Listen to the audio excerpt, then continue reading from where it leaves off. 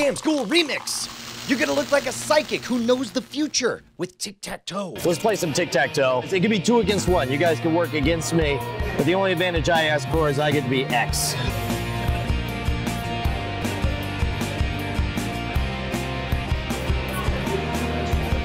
Probably not a surprise that we tied. And what's great about this is you sit down and you play an idle game, but it doesn't really get interesting until you notice that before the game even began, I had a feeling that it would end up exactly like that. That's pretty good. Pretty good. There was a mathematician and a genius master of magic named Martin Gardner who would write all these brilliant mind puzzles. This is a trick that he wrote up, and a friend of mine showed it, and it fooled the pants off of me. The game really is totally fair. You just play a legitimate game of tic-tac-toe. The only thing you have to remember is anytime they play in a corner, you play in the square clockwise to it. If they play right here, you go in the middle. If they play right here, you go in the side. If they play right here, you go in the middle. If they play here, you go in that middle. If they play in the center spots, then you play in the spot counterclockwise to it. If they're right here, you go into this corner. If they're right here, you go in this, and here it goes right there. If you follow those rules and you go first, the result will always match this prediction.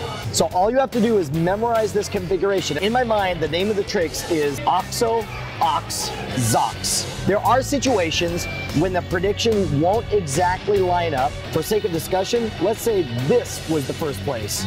You win. Now, if you look already, this doesn't match. But we play by the rules and do the exact same thing. If you turn the prediction, it still exactly matches. So there's no way to play the game where it doesn't actually match up.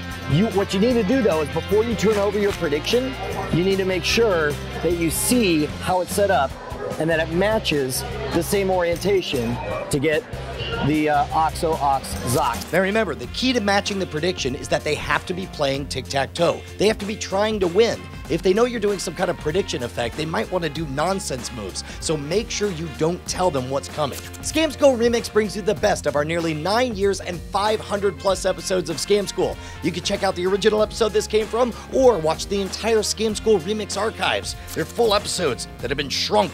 They're freeze-dried. We're like the beef jerky of Scam School episodes. They were big and fat and juicy, marbled, and then they got pressed, and now they're tasty.